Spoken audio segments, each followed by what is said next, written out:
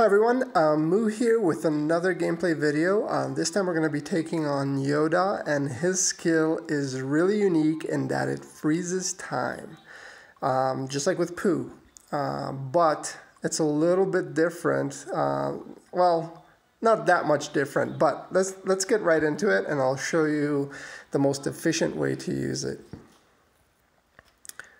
Essentially, you'll be making very good use of the score bubble that you'll be generating every single time you do use his skill. So here we go.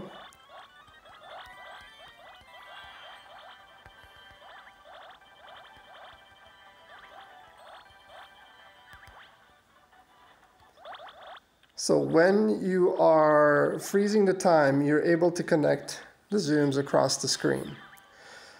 And the trick is, once the time expires, the entire points accumulate as if you made one giant chain.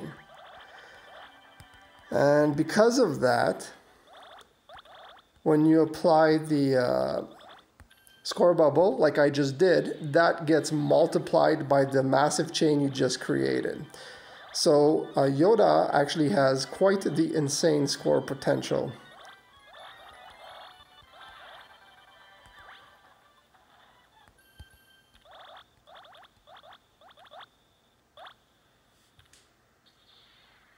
So a 45 chain and the score bubble added to that. It's quite a bit of points.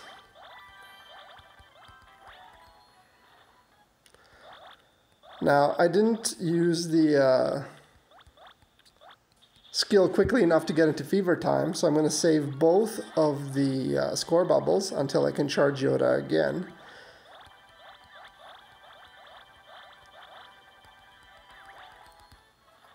And now I can apply the score multiplier yet again to the large chain.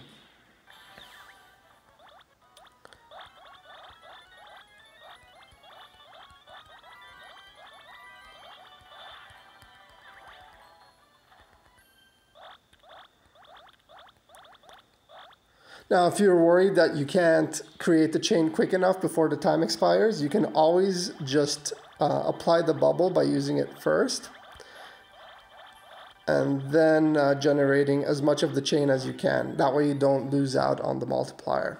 But that's basically how it works. You can get extremely high scores with Yoda if you're quick enough, and if you make use of those score bubbles.